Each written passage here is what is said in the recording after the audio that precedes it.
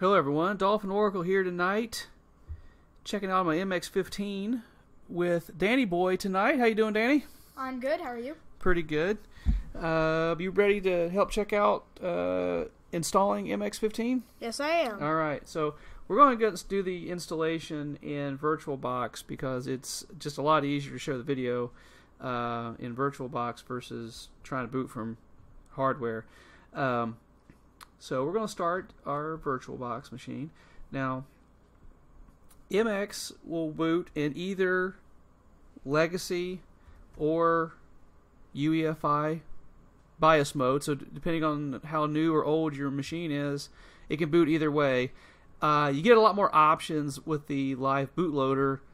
You get all these options here in the if you boot legacy. If you boot UEFI, you got to go through a menu system. There's actually another menu that says custom boot with menus that'll walk you through having some new options. We'll show you a few of the things you can hit with hitting the function keys. F1 gives you help to explain everything that's in the bootloader options. Also, it tells you the default passwords for the live system. F2 sets your default language. If your language is not English, choose a different language. We support quite a few. Localization is better in some than others, but for the most part, it's getting a lot better. F3 gives us time zones, so select your time zone for the best clock experience. If you ever thought you'd say that. Let's see. What's the closest city to us, Daniel? I have no clue. Oh, New York. Oh, duh. New York. Okay, so New York. And then F4 is going to give you a bunch of other little options for different things. These are really handy if you're running live. So like if you want to load the whole system into RAM, you can use a 2 RAM option. If you're booting from a CD, but want to load from the USB key, kind of like a poor man's plop bootloader, you might say, you can do that with the from equals USB key. If for some reason some machines have problems with USB 2, you can turn USB 2 completely off. You can turn ACPI off, which I recently had to do with my old Sony laptop. It did not used to have to do that. Have to do that now. So that's weird. And then we have some utilities here for trying to set your hardware clock. That's what HW clock stands for. It'll ask you if you're set to UTC or local. If you're booting, well, yeah, it's actually nice because a lot of distributions ignore the clock, and we've found that you get some weird messages at boot time if you ignore the clock. So UTC is a universal time that most Linux systems. If you're running Linux all the time, you're probably already set to UTC. If you're running Windows and this is your first time, your clock is probably local, so you can set that up ahead if you wish. The installer will also try to make a reasonable guess.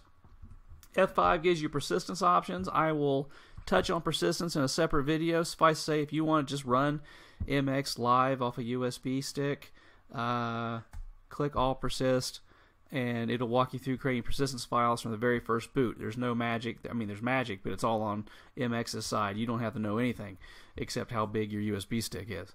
So that's a good way to go. You don't need that for installing.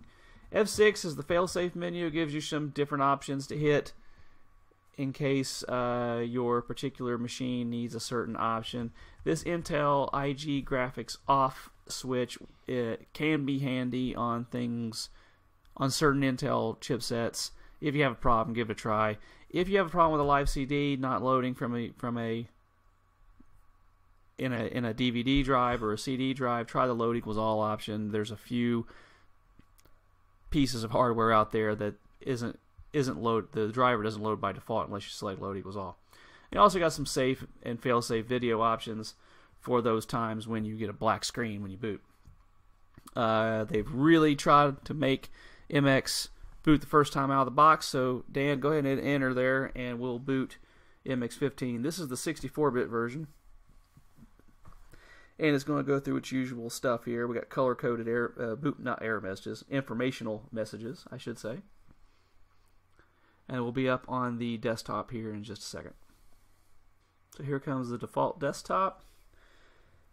And we've got our toolbar on the left. We have some notifications that our wire connection's working. And we have the new welcome menu.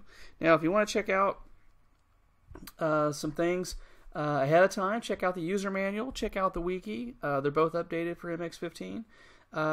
There's some pretty good wiki entries. The user manuals for your everyday stuff. The wiki, like setting your network connection or installing OpenVN or something like that. The wiki is for your more stranger items or your more technical information. We have a link to the MX tools that will bring up the tool menu, which is pretty nice. And of course a link to videos at the MX website, our forums, and a contribute link because, hey, someone's got to pay for all those servers. Alright, so we'll close this and we're going to get the install rolling. Daniel, why don't you go ahead and click the installer. I will mention single clicks by default in MX.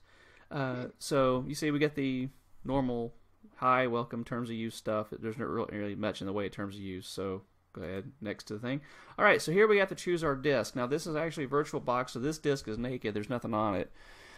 If you wanted to set up your partitions, you could click the, what do you think, Dan?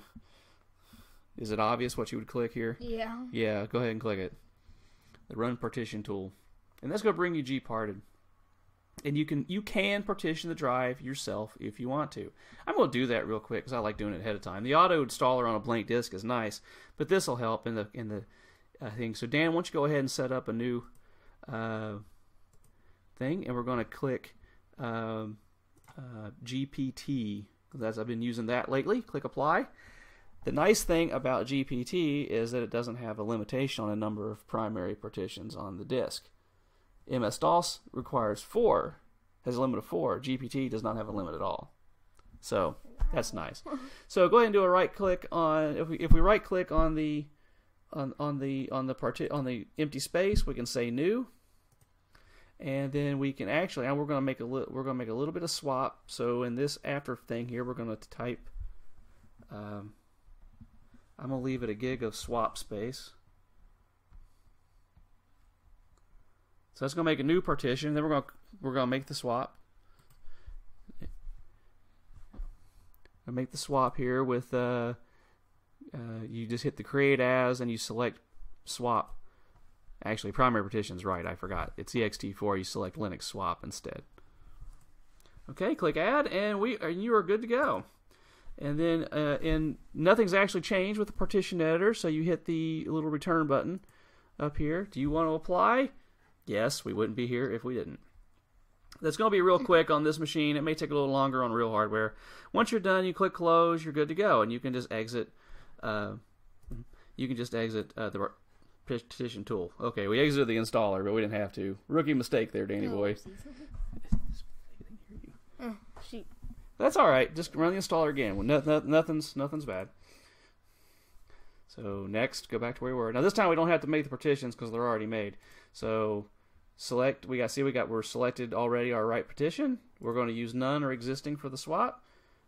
Yes, we want to format and do all that fun stuff. Click next. And yes, to destroy everything on our naked partition. There's nothing there to destroy. We will destroy this plains of nothing. Okay. We're going to pause the video here until the install is complete, and then we'll walk you through the rest of it. Alright, so we're about done with the install. Dan? So now we're going to be installing the bootloader. That's right. So we're going in MX, the default for a legacy boot would be to install to the MBR, which is the master boot record. You see it's already selected as the default, right? That's good. Yeah, that's good, right. So you can install to root. Well, what that means is if you already have a bootloader, you have to tell that bootloader, that your existing bootloader, where MX is located so it boots on the root. Or update, if it's another grub installation already, you can update the grub on that installation and MX should get picked up. You'll see a grayed out area over here called ESP. That's the EFI system partition. If you'd booted this in EFI, see there you go, EFI system partition. If you booted this in UEFI or EFI mode, that option should be the default instead of MBR. We're going to go ahead and click next here since we're already set up for the MBR. And this will take a second. Now, this actually doesn't take quite as long on the 64-bit installation because the 32-bit actually comes with 2 kernels. one for the system supporting PAE or physical address extension, and another that is for kernels that don't support physical address extension or PAE. That was even 1 minute.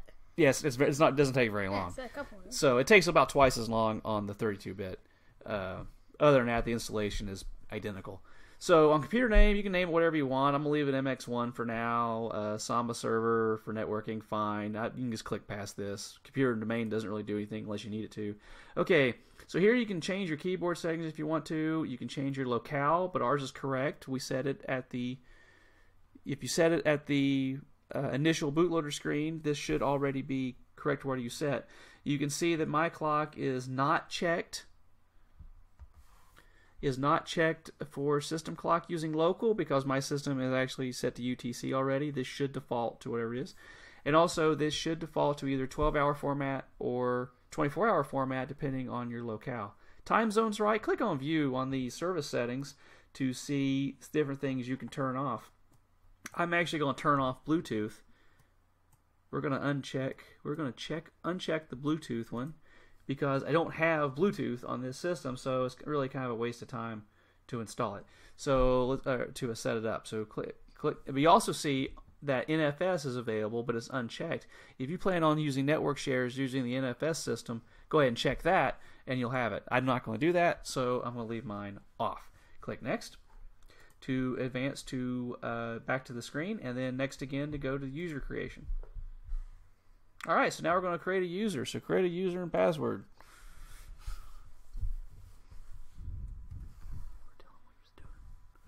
Well, I'm making my login name. Good enough, huh? Okay. Yeah, why not? All right.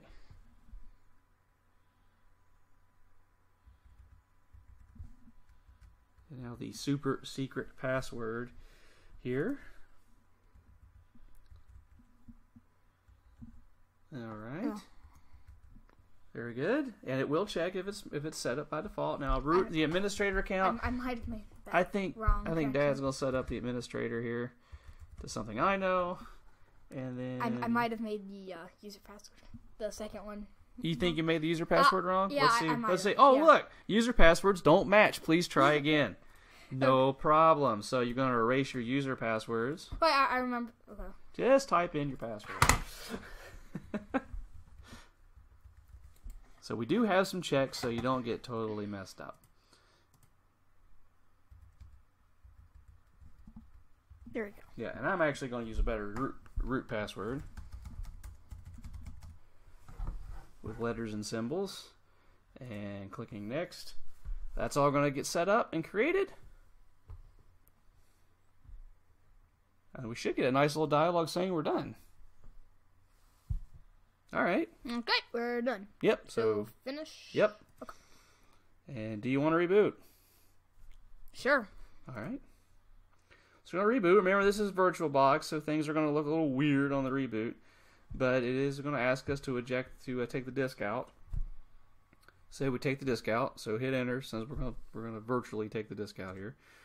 Okay. Booting back up. We're going to get the regular boot menu. We're going to go ahead and click OK or enter. And get our installation back up and running. And here we are in our fresh install of MX-15. You'll see now we have a little checkbox saying to show this dialog at startup and MX welcome in case you want to have it see it every so you see it every time. Oh. It only defaults once. Oh. That's exactly right. So at any rate, for tips, tricks, and how-tos, head over to mepuscommunity.org or throw up a post at forum.mepuscommunity.org. This is Dolphin Oracle. And Danny boy. Signing off. Have a great evening. Not bad, Danny. Thanks for coming. You're welcome.